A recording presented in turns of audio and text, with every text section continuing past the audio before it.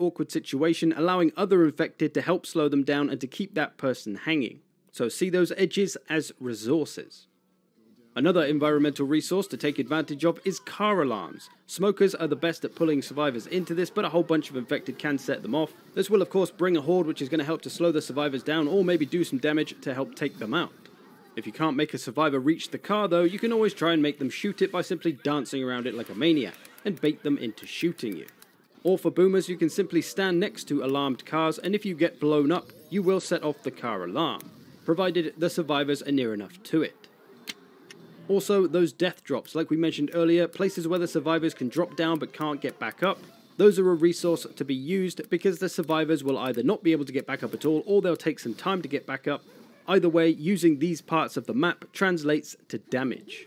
And these, just like insta-kills for charges, are what you should go for when you get certain infected in certain areas. When you get a smoker on this part of No Mercy, go for that death drop spot, because sometimes they will result in the death of a survivor.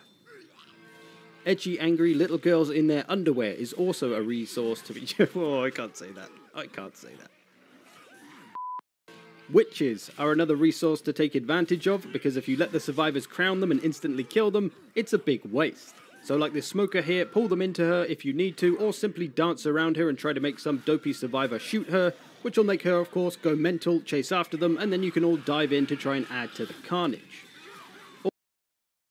While playing random duos, What? Is he down? Yeah, this guy's knocked. Be careful, there might be some Ammo! And while things didn't go